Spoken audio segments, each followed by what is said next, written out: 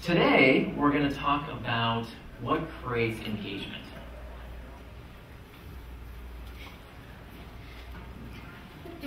Anybody ever had this reaction?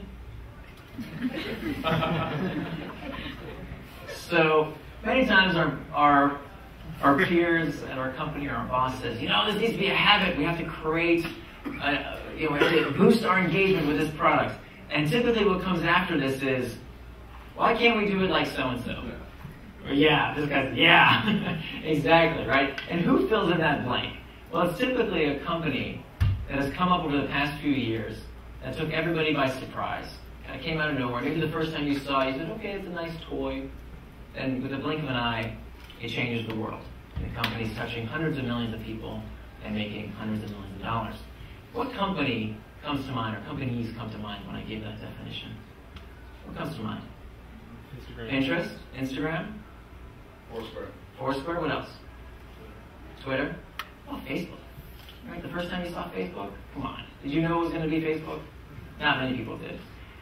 I call these kinds of businesses OMG businesses. These are businesses that fundamentally change user behavior in new and sometimes very odd ways. And what I started to do over the past several years was look for patterns. I wanted to figure out what was it about these companies that so profoundly changed user behavior. And I started out with this fundamental question. By the way, before I move on, all these slides will be available afterwards, so you don't have to take pictures. So I started out with this fundamental question of, are these companies vitamins or painkillers? Has anybody ever heard this question from a VC? It's a question an investor will love to ask. Because for those of you who may not be aware of the dichotomy, a painkiller is what investors love to invest in, right? Because a painkiller solves an obvious need, right? It's a quantifiable market, it's monetizable. That's what investors want to invest in. It's a clear need. Stop the pain. Vitamins are a different story. Vitamins we consume because of an emotional need. We may not exactly know if it works, but that's not why we take the vitamins. With vitamins, it's an unknown market. We don't exactly know what the need is before we start putting it out there. So here's my question to you. These companies we just talked about that so profoundly change user behavior, what are they? What are they selling? Vitamins or painkillers? How many of you think they're selling vitamins? Okay, how many painkillers? Okay, how many people didn't vote? Well, before you make up your mind, let me posit this thought. That a habit is when not doing something causes you a bit of pain. Habit is when not doing that behavior causes you a bit of pain. And so it was kind of a trick question what I asked, because I believe these companies are actually both. One of the characteristics of a habit-forming technology is that the consumer comes for a pleasure-seeking behavior, and the product becomes so important in the user's life because it becomes a habit that it becomes a pain-alleviating product. These companies create the need and sell the remedy. That's one of the characteristics of a habit-forming product. However, what are we talking about when I say pain alleviation? What do I mean when I say pain? It's not exactly pain. It's more of an itch. And if you want to experience that itch, let's do a little thought experiment. Everybody close your eyes for a second. Now imagine that someone has just sent you a message in whatever medium you use to be contacted by important people in your life. So maybe it's an SMS, an email, Facebook, Twitter, whatever you use to get important messages. And ruminate on that for a bit. It's sitting there, blinking at you, begging you to pick it, to answer it. Now bring awareness to how you're feeling right now and open your eyes. Tell me how you felt. Somebody give me, how did that feel? How did you feel? Anxious. What else? Curious. What else? A little excited. What about stress? Anybody feel a little bit of stress? Anybody feel, or anybody hear a little bit of tension? Yeah? See some nodding head? That's the itch. That's the association that habit-forming products create in us. So this habit that we're talking about, this itch, is when a behavior is done with nearly or no cognition. It's essentially an association between that emotion, that feeling that you just felt, and a behavior. Okay, that negative emotion that you felt, that bit of stress, that itch with a product. So my goal in this very brief introduction, and tomorrow I'm giving a 3.5-hour workshop on this where we actually work with individuals' product ideas. My goal in this very brief talk is if your business model requires habits, and that being said, not every business does. Plenty of businesses, particularly those who are not in consumer web, do not require habits. There's lots of ways to acquire customers and retain customers without habits. But if your business model does require habits, I'm offering you a pattern intended to help you form better hypotheses. Okay, how many of you are familiar with Eric Ries, Stephen Blank's customer development work? Most of you, right? Build, measure, learn. And so the most expensive part of the build, measure, learn loop, what's the most expensive part of build, measure, and learning? What takes the most time and money? The building, right? So if we can build the right stuff first, we can save a ton of money, a ton of time. And so that's what I want to help you do, is to inform better hypotheses so that you build the right stuff first and build less of the wrong hypotheses. Okay? The goal here is to increase your odds of success creating your product. So how do we do this? So my methodology, my framework, my lattice is called the hook. The hook is an experience designed to connect your solution with the customer's problem with enough frequency to form a habit. Connecting your solution to the customer's problem with enough frequency to form a habit. And that's what we're going to talk about for the next few minutes. Hooks take users from low engagement to high engagement. And every product, not just in consumer tech, that every product that is habit forming, that creates an association, you will see a hook inside. Okay? And the hook has 4 steps, 4 phases, kind of like a 4-stroke engine. Those 4 phases are a trigger, an action, a variable reward, and an investment. And as you learn these, you'll start, if you look at these in your own life, you'll see these in lots of different products that are engaging, that hold our attention. And of course, let me just give you, if you learn one thing today, I want you to walk away with, remember this acronym, Atari. How many of you had an Atari growing up? Yeah, my generation, right? Just cartridges. So remember, a hook has 4 parts: trigger, action, reward, and investment. And as we all know, if you can make an acronym out of something, they must be true. So, let's start out with triggers.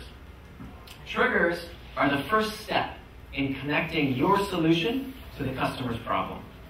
And the most important thing to know about designing new habits, new behaviors, is that behaviors don't come out of thin air. Does anyone know how a pearl is formed? How's a pearl formed? Yeah? What's that? Actually, what do you mean by pressure?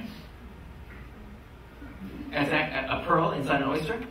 So it's actually, yeah, you know, sir? It starts with a grain of sand. Grain of sand. And then it gets into the oyster's mouth and it just sits there kind of playing with it. Yeah. Putting saliva on it. So it starts with a grain of sand that actually irritates the oyster into putting layers of a substance called mother of pearl, and it gets formed one layer over another over another. And if you take a cross-section of an oyster, you'll see it's like the rings of a tree. It's one layer over layer over layer. This is how new behaviors and new habits work. Every new behavior needs a foundation, needs a trigger. Okay? And triggers, these triggers in our life come in 2 different forms. There's 2 flavors: external triggers and internal triggers. An external trigger is where the trigger informs the context of what to do next. So these are alarms, calls to action, a store, an authority figure. These triggers, the designer, the trigger itself informs what to do next. The trigger tells you what to do. Whereas an internal trigger, which is where we're going with all this once we've cycled through the hook, is an emotion, a routine, a situation, a place. What's common about all these things? What to do next. The context of what to do next is inside the user's mind. The association has been formed. Okay? So let's take an example of an external trigger. In technology, in our world, a big fat hero button that says log in now. That's the context of what to do next is inside the trigger. That's the external trigger. We're all very familiar with, as designers, around external triggers. What people aren't as conversant in is internal triggers. And it turns out that when people experience negative emotions, they often turn to something. They turn to a solution. So emotions, and particularly negative emotions, tend to be internal triggers.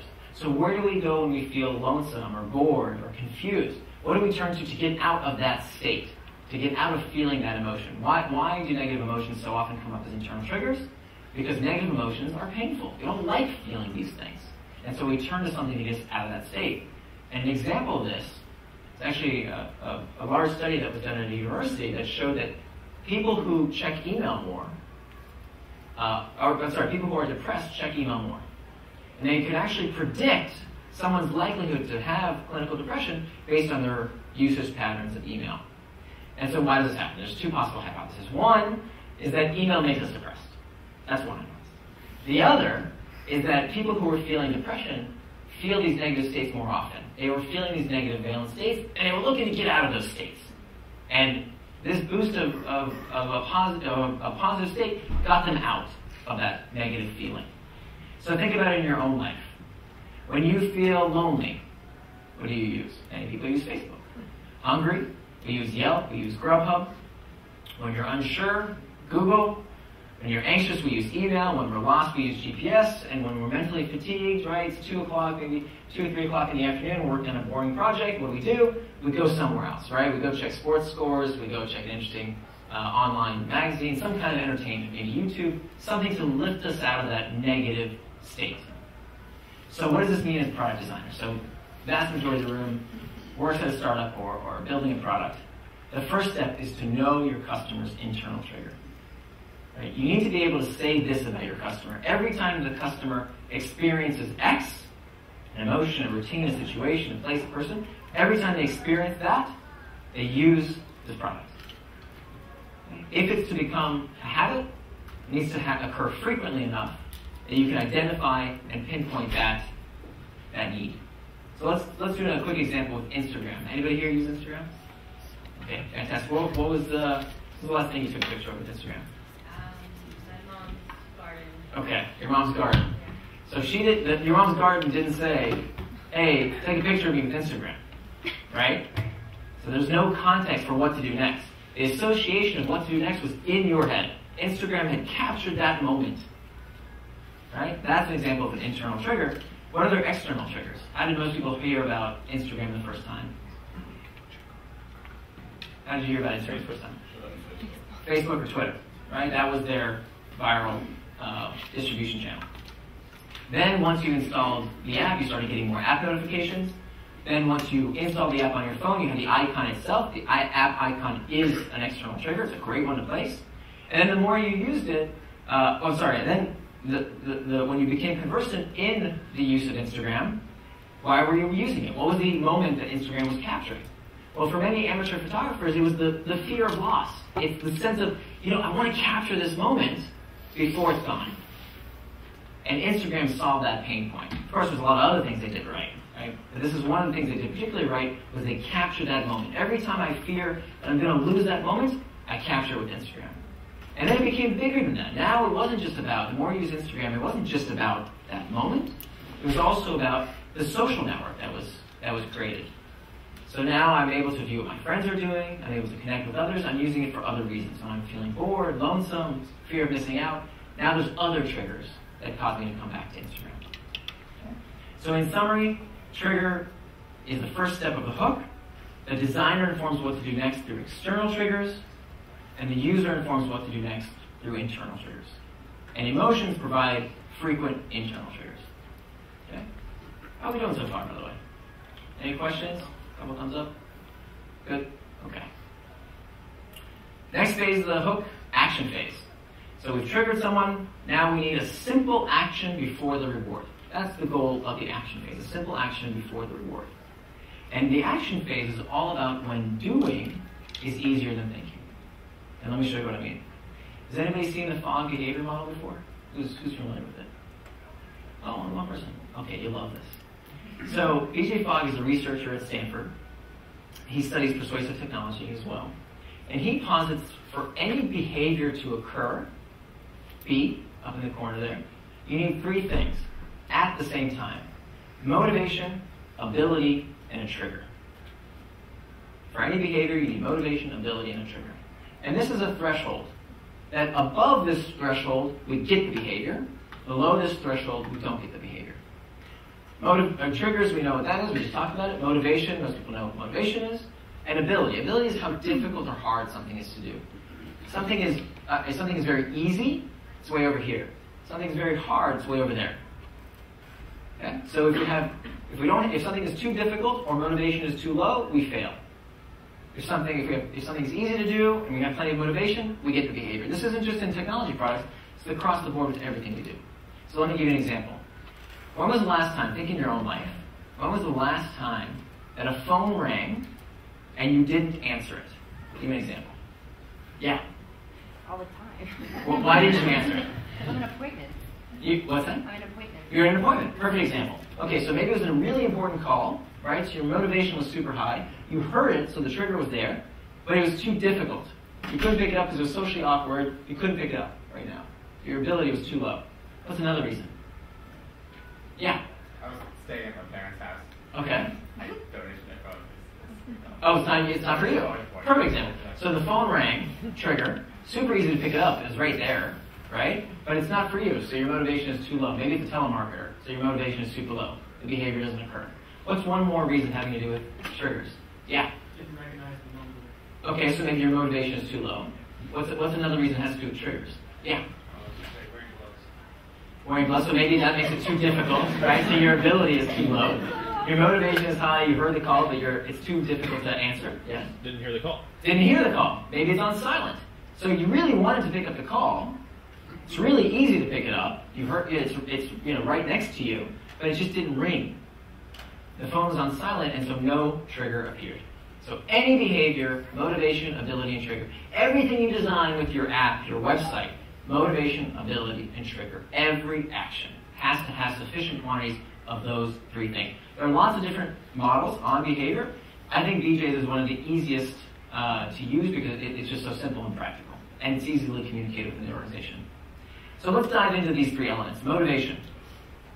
Motivation, according to Edward Deci, the father of self-determination theory, is the energy for action. And according to Dr. Fogg, there's 6 motivators. There's 6 key motivators for behavior, which are seeking pleasure, avoiding pain, seeking hope, avoiding fear, seeking acceptance, avoiding social rejection. So these are 6 levers that we can pull to increase motivation or decrease motivation. So I'm going to give you a pop quiz here. One of the best examples that we can see of motivators in action is in advertising, is in the realm of marketing. So I'm going to show you some ads. Tell me which motivator is being used. Okay, the first one is easy. Right? Even without the words. Where is the president looking to? The future. Exactly right. Okay, here's another one. Tell me what motivator is being used. Pleasure. Exactly right. So hamburgers have nothing to do with sex, but obviously for this demographic that they're selling to, that's a key motivator. That's associated with pleasure. Here's one more. What's being sold? Social acceptance. Exactly. It's hanging with the buds. Right? Not a coincidence it's called bud. Right? Social acceptance. So we've got motivation, ability. Ability is the capacity to do a particular action. Capacity to do. So how do we increase or decrease the capacity to do something? Well, here again, there's also 6 factors. So these are 6 other factors that we can move along this continuum. So if you want to make something harder or easier, adjust these 6 things. Make something take more time, cost more money, require more physical effort, more brain cycles. Right? So these are 6 social deviants and non-routine. These are 6 things we do that can make something difficult or easy. And online, where we see these simple actions in anticipation of reward, we see these as a login into Facebook, a search on Google, a simple open on Twitter, or an SMS or an email, a scroll on Pinterest, or a play on YouTube. Okay? Very simple actions in anticipation of the reward. The simplest thing you can do in anticipation of the reward. A lot of the companies I consult with, this is a big problem, because they put so many steps before the user gets anything back that the user never makes it. Huge problem. Let's look at how Twitter faced this challenge. Here's Twitter 2009. Take a good look. Twitter 2010.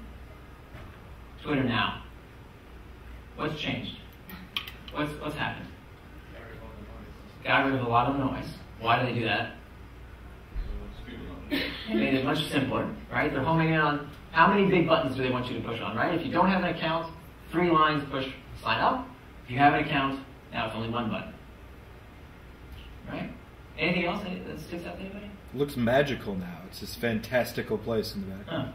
So I'm sorry it's so hard to see with the lights, but this is a bunch of people, maybe you've seen this when you logged into Twitter, but it's a bunch of people looking down at something, there's some kind of light coming out, there's some kind of event going on here. All right? They're using the motivator of, I think, social cohesion of what's happening. This fear of missing out. I want to know what's going on. They've really honed in on that messaging of what the product is for. And of course, find out what's happening right now with the people and organizations you care about. You know exactly what the program or the software is for. Okay? So in summary, action is the second step of the hook. Action is the simplest behavior that we get the user to do in anticipation of the reward. To increase behavior, number 1, ensure a clear trigger is present. Then increase ability to make it easier. And make sure we align with the right motivator. Okay? We're halfway through the hook. Next is variable reward. How are we doing so far? Any questions? Happy? Okay. So next is variable rewards. If we talk about rewards, we have to start with the brain. And in particular, a part of the brain almost at the dead center of your head called the nucleus accumbens. The nucleus accumbens was discovered, more or less, by 2 scientists by the name of Olds and Milner back in the 1940s, who discovered when they stimulated lab animals in this particular part of the brain, and then gave these animals the ability to trigger them or to stimulate themselves, they did so incessantly. So these lab animals would run across an electrocuted grid and experience severe pain to get that stimulation. They also did these experiments implanting these electrodes in people. Can't do that anymore, but they got the same result. People would incessantly click to stimulate themselves. Well, it turns out we can't build products that put electrodes in people's heads, thank goodness, but it turns out that we can stimulate them through this. And we're all stimulated through these things. Things that feel good, things that we want, things that we crave, are things that stimulate our reward systems. They also stimulate the nucleus accumbens. But here's the thing. Olds and Milner thought they were stimulating pleasure. They thought they had found the pleasure center of the brain. And it turns out that's not exactly what was going on. More recent neuroscience actually revealed that what they were stimulating was what we call the stress of desire. So this is a cross-section of an fMRI of someone's head as they're anticipating a reward. And what you see lighting up here is the nucleus accumbens. Right? It's the dopamine pathways in our brain in anticipation of the reward. And watch what happens after the reward is received. That behavior, or that stimulation stops. So what Olds and Milner was stimulating was not the pleasure centers. Actually, pleasure occurs in a different part of the brain. They were stimulating this stress of desire, this wanting. Guess what? That itch we demonstrated earlier. So how do we supercharge this stress of desire? How do we really activate that stress of desire? Well, one scientist discovered a hack to supercharge the stress of desire. Do you want to know what that was? Oops. Do you want to know what that was? Nope. What if I take a long, uncomfortable pause before I tell you? Exactly. The unknown is fascinating. The unknown is fascinating. And our brain is a prediction machine which wants to connect cause and effect. We constantly want to connect cause and effect. We're a pattern-generating machine because it conserves energy. When we know what's going to happen, we don't have to keep thinking about it every time.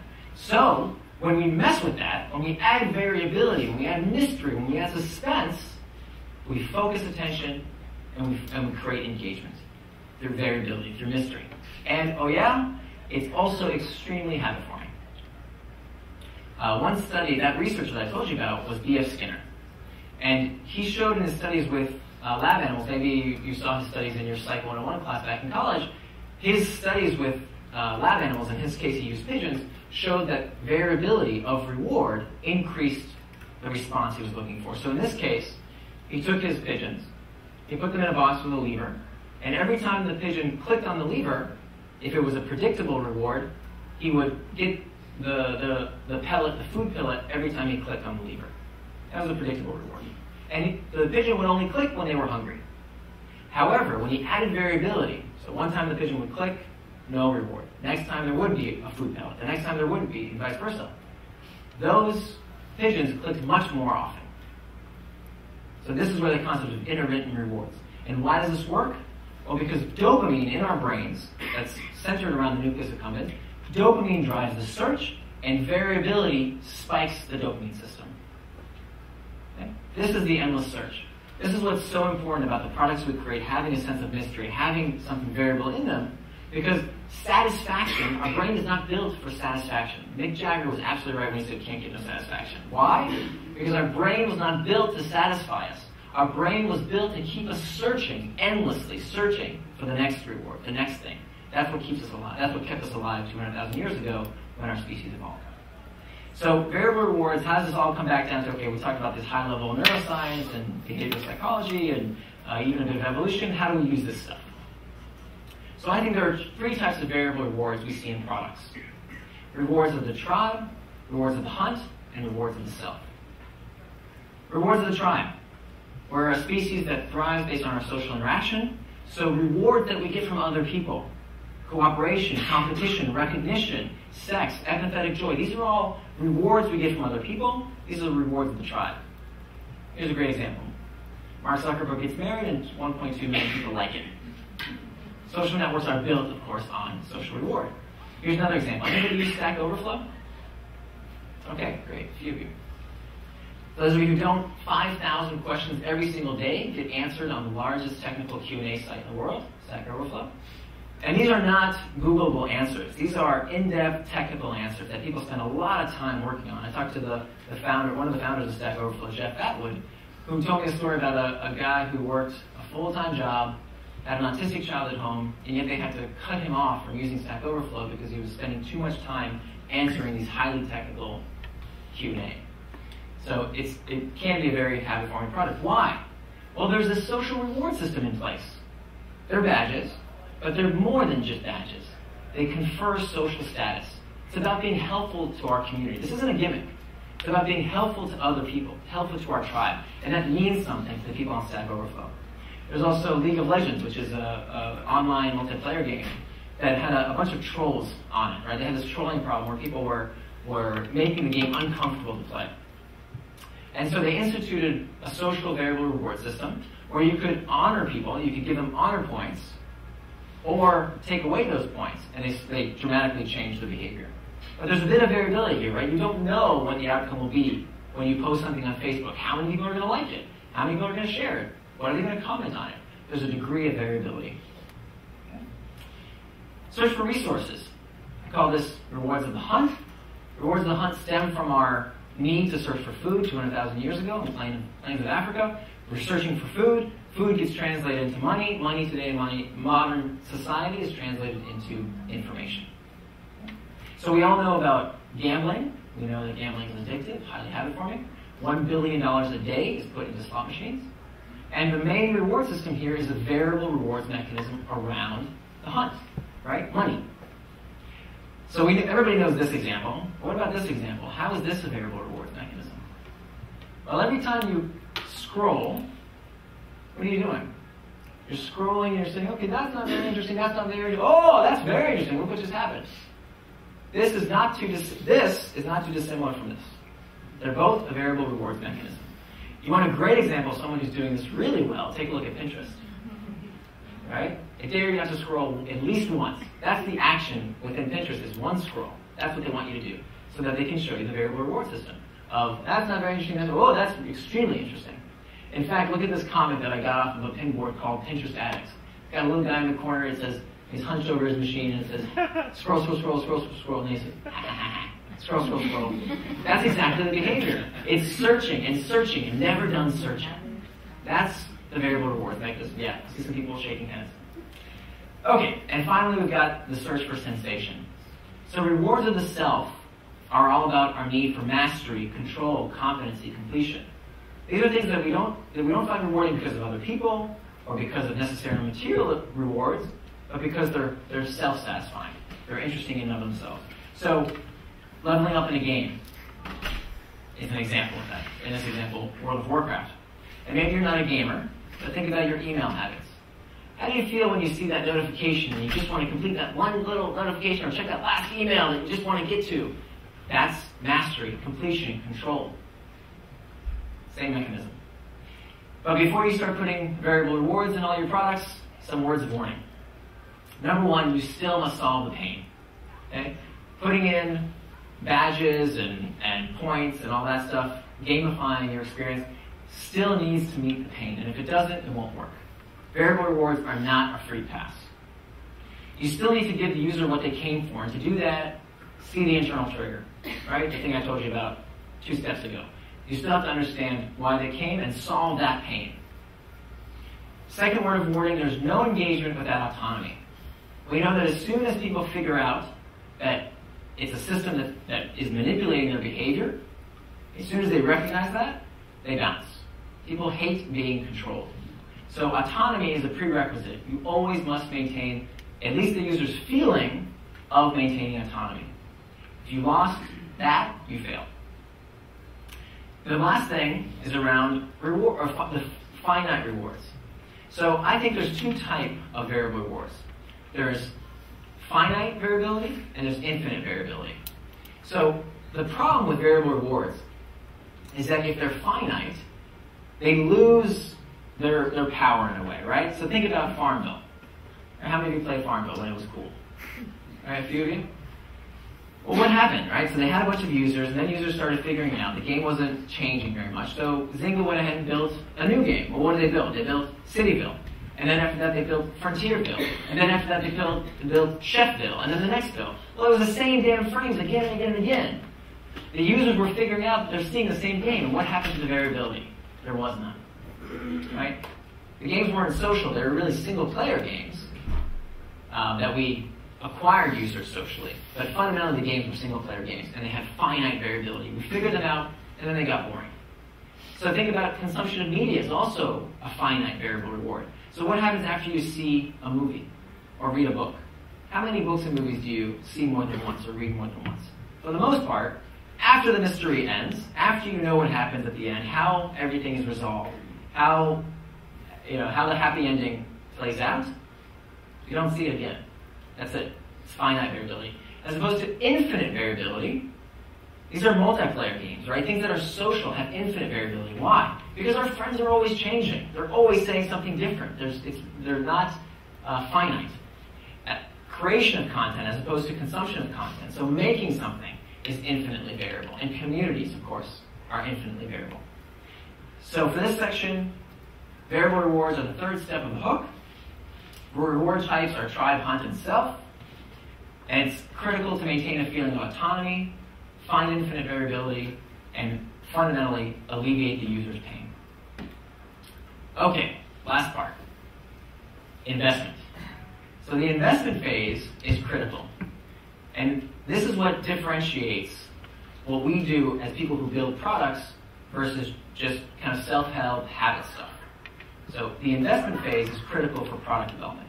What is the investment phase? Well, it's where the user does a bit of work. It's where the user pays with either time, money, social capital, a bit of effort, some kind of investment into the system. The investment phase is all about increasing the likelihood of the next pass. Right? The user has to keep going through the hook model in order to form that association. In order to connect the solution to the user's problem with enough frequency, we need that investment phase to bring them back. It's done in anticipation of future rewards. This isn't about logging in to see what's going on Facebook. This is about posting something so that in the future, not immediately, in the future there will be some kind of interesting thing that brings us back in. It makes the next pass through the hook likely in 3 ways. Number 1 is loading the next trigger, it's storing value, or creating preference. And we'll run through these real quick. So loading the next trigger. How do products load the next trigger through the hook? Well, here's an example. Anybody use Anydo? A couple of you? So Anydo is an Android to-do list. And when you first use this product, it tells you what to do, right? It tells you, in order to start using this product, swipe to the right to complete, etc. One of the things it makes you do is connect to your calendar. And when it does that, the next time you're in a meeting, it pops up, an external trigger, gives you a notification, says, hey, do you have any to-dos from that last meeting? So it sets the next external trigger. Let's look at Pinterest. This is an example of Pinterest's hook. The external trigger is an email notification. Right? You log in now. After you've logged in, you've got an email notification that brings you back. The action, simple login. The variable reward is communication or the tribe. I'm sorry, is communication, which is a tribe reward, or collecting, right? I believe it's about these objects of desire that we're collecting on Pinterest. This is the hunt. And then finally, the investment phase. How do we invest in Pinterest? How do we load the next trigger? Well, every time you pin, repin, like, comment, you're setting the next trigger so that they can notify you again. Right? This is how they bring us back. So that eventually, when we run through the Pinterest loop enough times, okay, if we run through it enough times, eventually we start connecting with an internal trigger of, well, when I'm bored, when I'm lonesome, when I need a break, I'm going to Pinterest as my vehicle to take me out of that negative emotional state. So that's loading the next trigger. Storing value.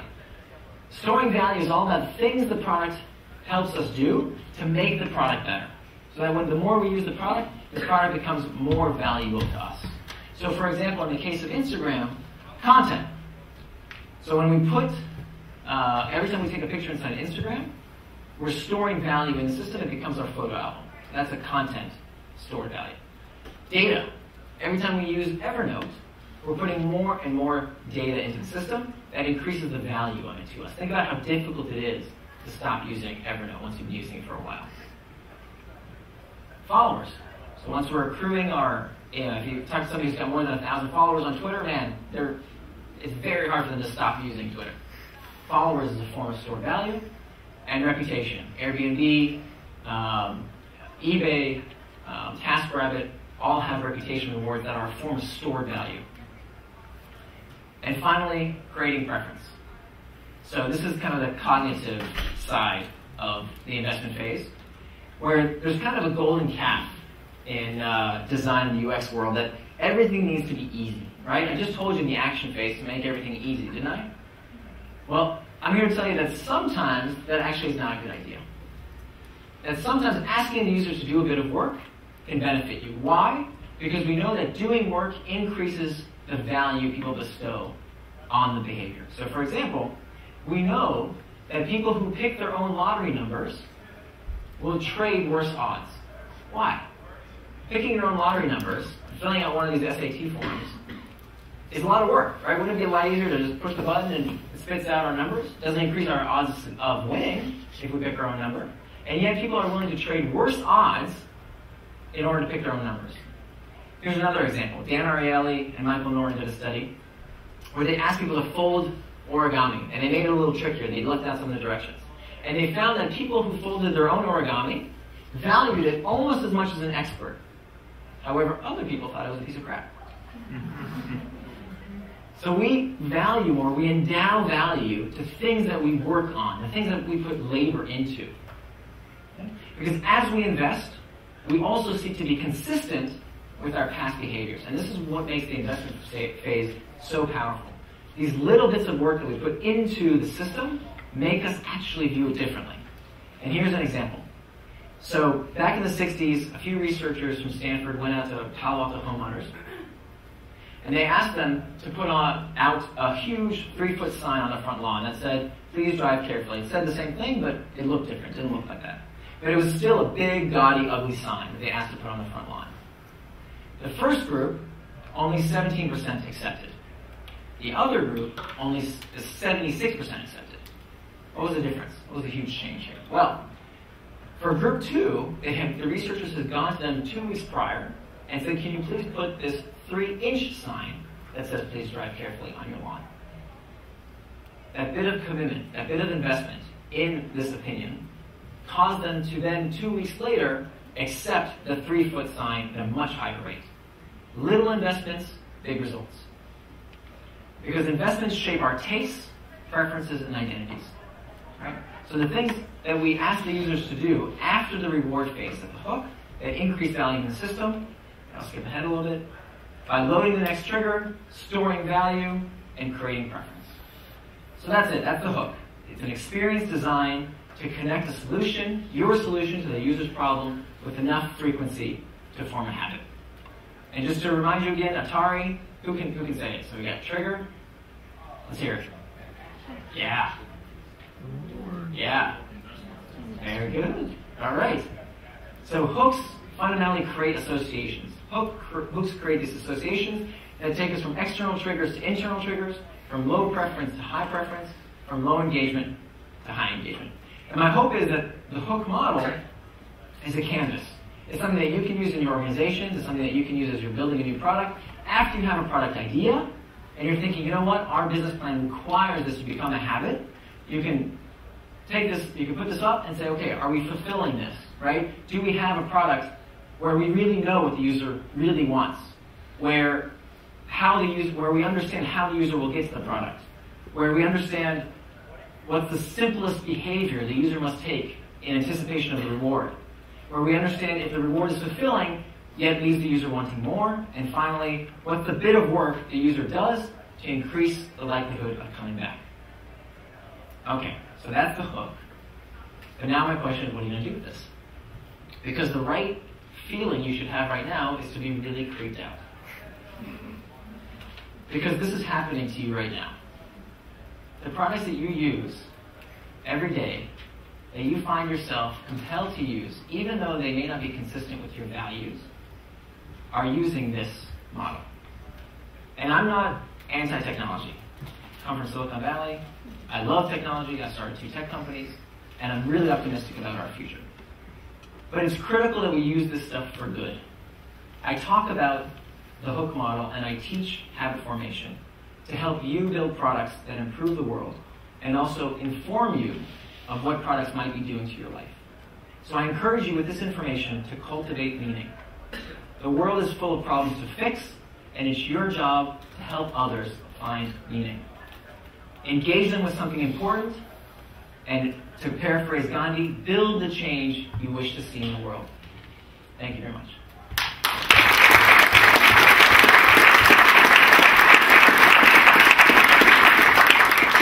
So before we take questions and answers, let me leave this up. If everybody has a phone or something that's connected to the internet, can you please raise it up for a second? Awesome. And I need you to do me a favor. I love feedback, so please go to this URL. And there's a very quick survey, very, very quick survey. And if you do the survey, after you push submit, you get to go to the slides. So you can have the slides for this presentation. They're up on SlideShare, and it'll give you a link to go straight there. And with that, I'd be happy to take some questions, or give it over to Michael.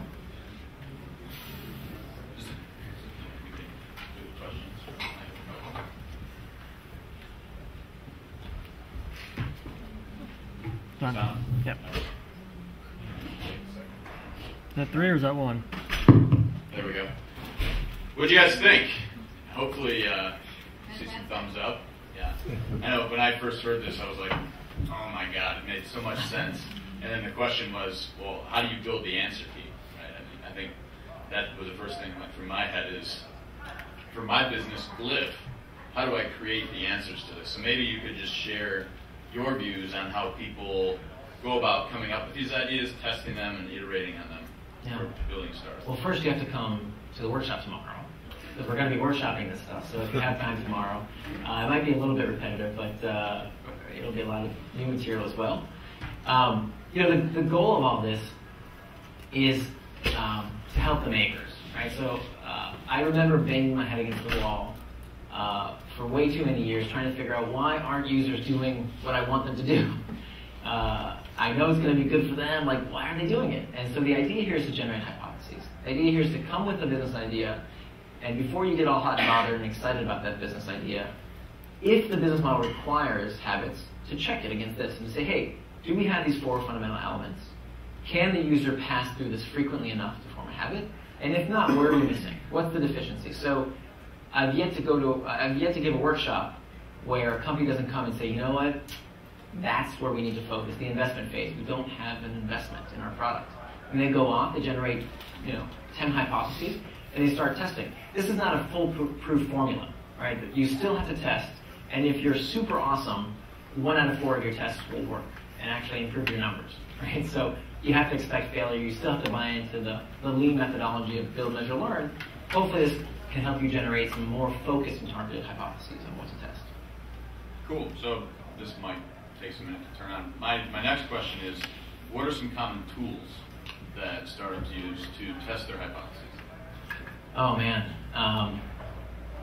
there's so many. So of course you need some kind of dashboard that focuses on the numbers you care about. So there's Kissmetrics, there's all kinds of different, a lot of homegrown stuff. A lot of, it depends what phase you're in, right? So if you're a brand new startup and your minimum viable product is just, I've seen companies successfully use paper prototypes. I love paper prototypes because they can test your biggest assumptions extremely cheaply. So I would say, use the cheapest thing you possibly can to test your assumptions. Because let's face it, they're probably wrong, right? Like, all your businesses will fail. Statistically, your probability of success is pretty close to zero. So get to that answer, get to why the product might not work, test the biggest assumptions up front. My next question, and then we'll take some from the audience. So if you were to, maybe share this conversation or this talk with Mark Zuckerberg or Jack Dorsey or any of the legends of Silicon Valley, what would they say? What would they tell you, and what would their feedback be? Wow, that's an interesting question. It's funny because I know that none of them have used this because it didn't exist when they started their business. If there's one fault to what I'm doing is that I don't know what would have happened if these companies didn't do this, right? I just know that these companies that have these highly habit-forming products tend to replicate this pattern time and time and again. We see it in things that are habit-forming. So I don't know. I've never worked with those companies before, but maybe I will at some point and see what they think. Cool. Questions from the audience? What questions do you guys have? Shout them out. And it doesn't have to be about this habit formation stuff, right? If you want to talk about fundraising or company formation or whatever's on your mind. Do you think the people that overvalued the origami just didn't know the market? One more time? Do you think the people that overvalued their origami just didn't know the market? What do you mean, didn't know the market? The amateur origami folders who kind of said, my product's worth this, meanwhile it's basically saying as an expert. I think they were asked to sell their origami. Exactly. So they were given the expert. If I'm not, I need to check on the study, but from what I remember, they were given the expert origami and they had their own origami, and then they were asked to sell it to the researcher, and they were asked, what price would you sell me your origami? And that's how they determined those values. What about someone from Quicken Loans? What issue would you, do you see in the way Quicken works online that you could address this with? What questions would you have for Nir? Not really Quicken Loans, but amazing presentation. Thank you for being here. When you look at things like Friendster that came before Facebook, or Hipstamatic before Instagram, I'm just curious if you've looked at those trends and said, it's because they didn't have the right user psychology, or if it's a combination of that and maybe just bad timing. Yeah. It does seem like the ones that take off all have it.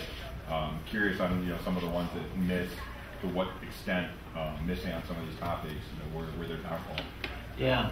So I have another presentation that we were debating, which one to show, which is about the fundamental things you need. And I think one of them is a process to discover what's working. And that could be about what's working with user acquisition, the user growth side, or it could be about what's working with user psychology. And I think the companies that mastered that process, that were willing to build stuff fast, Facebook's move fast and break things, was not a mantra at MySpace. So Facebook's mantra of move fast, test, learn, and then do it again did not exist. So for example, I think one of the key reasons MySpace didn't beat Facebook is that they were really late to implement the address book export. So Facebook figured out how to export your contact list, and that created a viral loop. Right? That's when they really exploded and went past MySpace. But that's just one example. I think there's lots of things that were happening in MySpace that the culture was not conducive to this move fast, build, measure, learn type culture. Yeah. What what do you think are some of the common trends with initiating the trigger phase, right? So you can build a really great product and use this hypothesis to implement and create something that people will use and continue to create that retention. But I think sometimes we struggle with the actual product marketing, right? So what are some of the trends that you think that some of these companies have done besides word of mouth, besides going viral, to really create the broad usage that they receive? Yeah. So I see myself as like trying to help entrepreneurs with the engagement side. There's a whole other side around growth. And I'm sure many of you have heard about growth hacking. It's kind of like the latest sexy thing right now in Silicon Valley. And I think that is rightfully so. Like, growth hacking is a science unto itself, and it's all about maximizing and optimizing external triggers.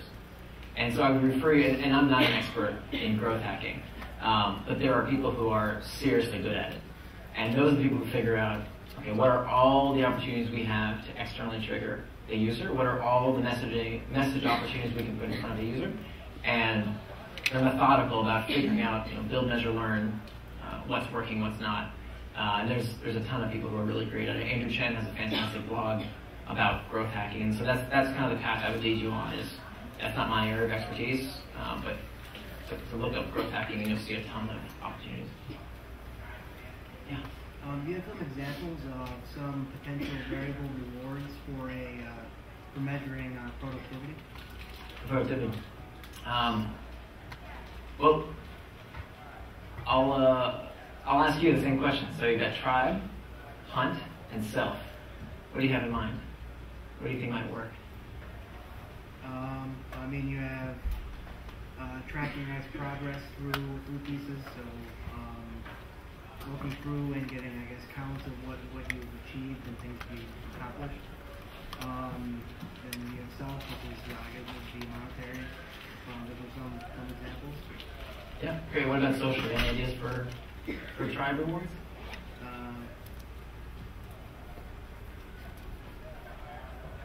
What about there's a company, that's in Canada.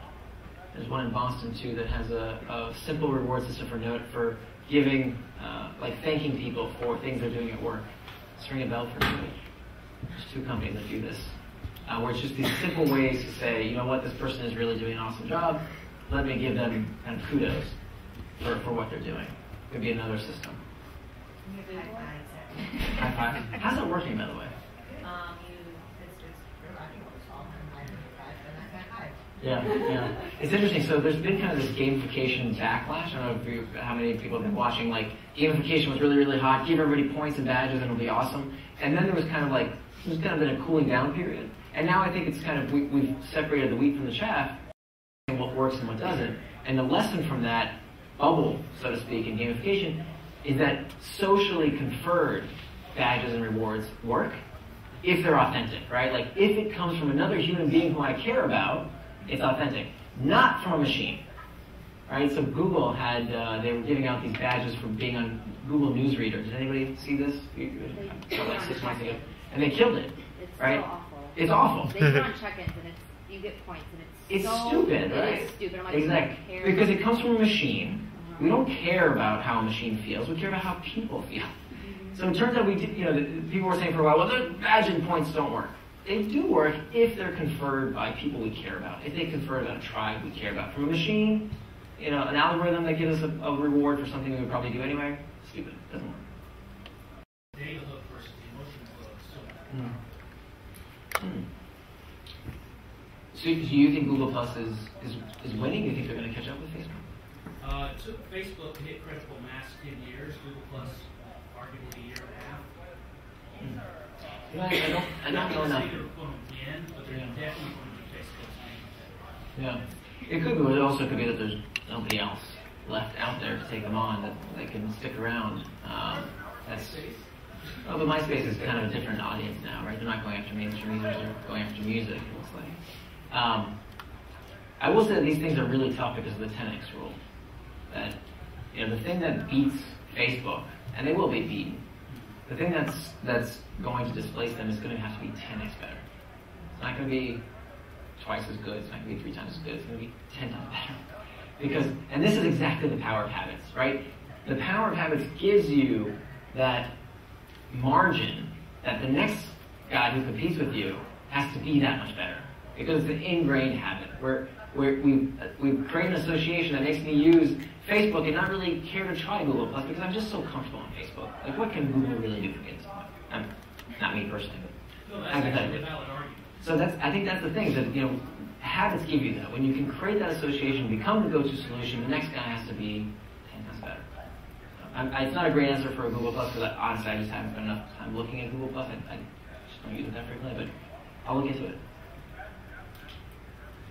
I have a question. Yeah. So, a lot of times people talk about carrot or stick in terms of rewards or getting something versus fear of loss. Do you think? What's your opinion on that? Do you think one is better than the other? How much does context matter? So, carrots and sticks are funny. So there's been a lot of research on self-determination theory. And has anybody read Daniel Pink's Drive? Great book. I highly recommend that book. And basically, the idea is that carrots and sticks are both tools of control, right? That both praising someone and giving them repercussions are tools of control. And people do not like being controlled. Self-determination theory says that humans need to be autonomous. We need to feel in control of our life. And so I don't like either, sticks or carrots. What I like is anticipation. What I like is hope, right? Not the actual reward itself, but the string that's holding the carrot up. Right. The promise of reward, I think, is what we see in web products. But there's a lot of research around how carrots and sticks actually lead to worse performance, right? So there's a lot of companies that set strict goals that we're going to be number one. Actually, I think was it GM that had the 23 campaign? I think wasn't it GM that had the 23 campaign that we're gonna in the I think it was in the late 90s that they decided they're going to capture 23% market share. Well, that goal, once that goal wasn't being achieved, like once that carrot was gone, things really fell apart because it demotivated people that goal wasn't being met. And so carrots and sticks can really backfire if not implemented properly. And so with variable rewards, we want to try and make things that are intrinsically pleasurable, not just for the sake of, being paid, or I see this with a lot of companies that are trying to, in the local space, let's pay people with coupons. Well, coupons are a very extrinsic reward, right? Money is a very extrinsic reward. And what happens as soon as you stop giving the user coupons or money as a reward? They're gone. There's nothing inherently fun about it. Whereas these kind of variable rewards around the tribe, right? Social rewards are infinitely variable. These type of rewards are intrinsically pleasurable as opposed to extrinsically pleasurable. Long way of answering, sorry. So, going to your resume job, I see a lot of parallels with free-to-play games. With, one of the most recent games called I see this on for a sick, just in terms of ways to pay money to play. What were your opinions about Yeah, I think so. I think games will be around forever. Right? Games, we have archaeological records of games from 5,000 years ago. It's one of the first things humans did. And so I don't think that gameplay is going away. I think though that it's because there's a high degree of finite rewards, right? You get to the end of the game and you're done. That you constantly need to churn through the next hit. And that's difficult as a business model, one. And also, it's very dependent on the platform, right? So we see these changes, these opportunities in gaming occur when the interface changes. So when console came, that was like a big interface change. And then when social came, that was a big interface change. Now we're playing games on Facebook. Then when mobile came, now we're playing games on mobile. Why? Because now it's really interesting. It's different, right? There's a lot of variability about how it's going to work. But when we get tired of the interface and we're like, okay, we played this for a while, the variability is gone, right? There's a reason we don't play Atari anymore. Even though it was a huge industry. The industry collapsed because people figured out it was just the same thing again and again and again. So the gaming industry is highly dependent on interface change. And there's some talk about like the micro console being the next big thing. So we'll see. Is that why Apple's iPhone sales are slower? I don't know. Good question. That's why. I don't have a good answer to that one. What is the next color? Sorry, this is in the back. Yeah, that's what I said. The kind of longest period that it seems to be successful in terms of their habit formation? It's like maybe once a week, just not enough to form a real habit. This is a great question. So the question was, how frequently does behavior need to occur to form a habit? And there's no good estimate. What we know is the more frequent, the better. And the number one reason, so when a company comes to me and says, hey, will you take a look at our product? We don't know why users aren't staying engaged. And I ask them, how often would you expect people to be engaged? And they tell me, once a month. I say good luck. Because it is super hard to form a habit on an infrequent behavior. It doesn't mean your business is dead. It just means you can't retain users through a habit. You have to retain users with other things, right? You're not going to get a spontaneous customer coming back to you because they've been internally triggered. You're going to have to externally trigger them with an email, with something. It's not going to be a habit, though. It's going to be because you told them, come back. It's got to be ideally within a day, right? Like intraday even. Much past a week and you start getting into trouble because you just don't pass them through the hook frequently enough. I hope that's, sorry, I don't have a distinct number for you. Any examples of like weekly habit-forming products that are... Yeah, I think Amazon.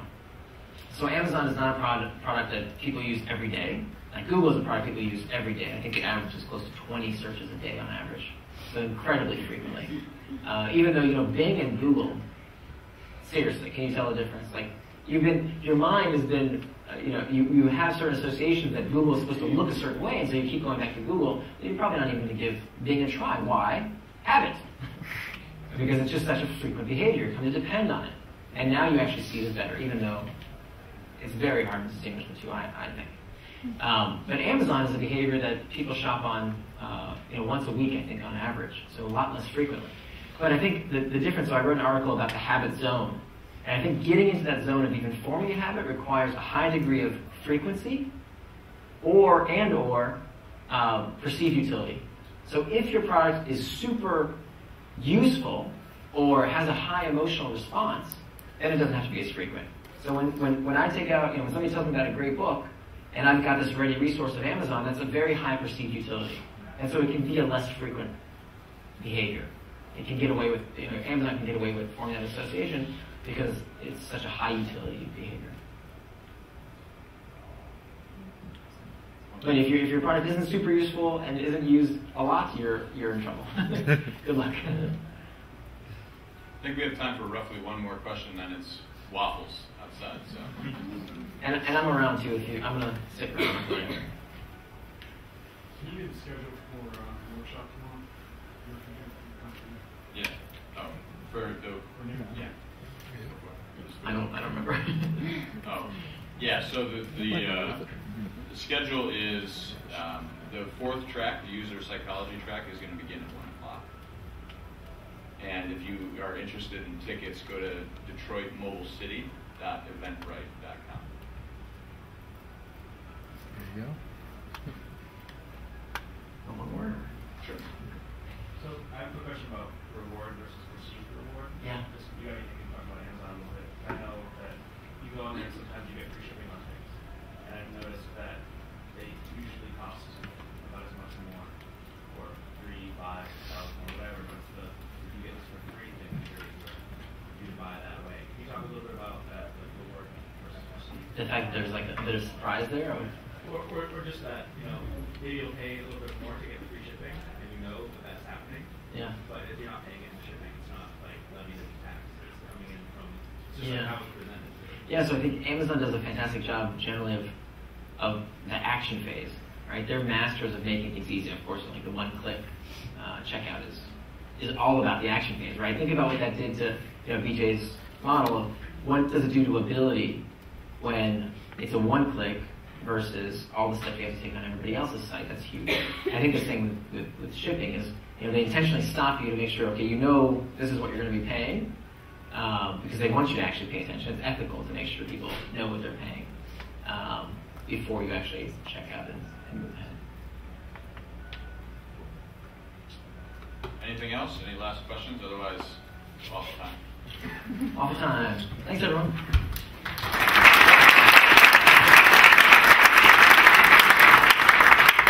All right, so You have to hold it for a minute. hello. Red light on? Hello. Okay, there we go. So we have waffles in the making out there by 5-star chefs from all over the world. So make sure you stop outside with awesome ingredients, whipped cream, peanut butter, Doritos chips, you name it. So definitely stop outside. Have a chance to meet everyone. Like I said, we have cool people from Canada, from Ohio, and it's a great opportunity to meet, startup CEOs or, friends from the family companies. All right, well, thank you for being here, and we'll see you next time. Oh, it's so true.